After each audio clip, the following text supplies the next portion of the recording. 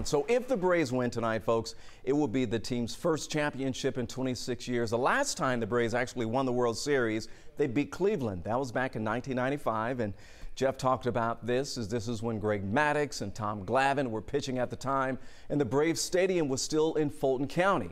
And Walter Banks was still ushering fans into their seats. Our very own Joe Ripley caught up with Walter Banks tonight. So, Joe, how's he feeling about the excitement tonight? You know, Ron, Walter Banks, longtime Braves usher, is actually working tonight, not just watching the game. He is working Braves home games just as he has over the last 56 years, from Atlanta Fulton County Stadium to Turner Field and now here at Truist Park.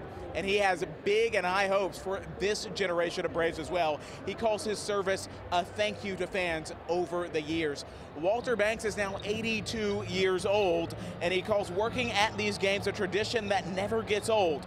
You can see it in his smile when he interacts with the fans, and he says this Braves team has a certain enthusiasm past teams had when they made deep postseason runs. He could tell from spring training this Braves team had something special brewing.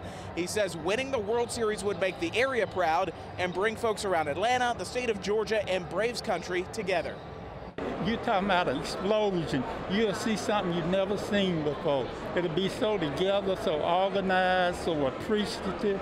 So it will bring people not across county lines, but state lines.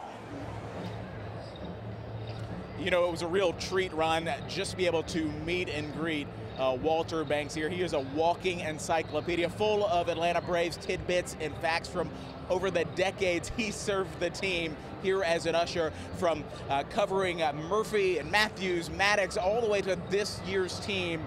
He's hoping to add World Series champions to his memory bank tonight. Yeah.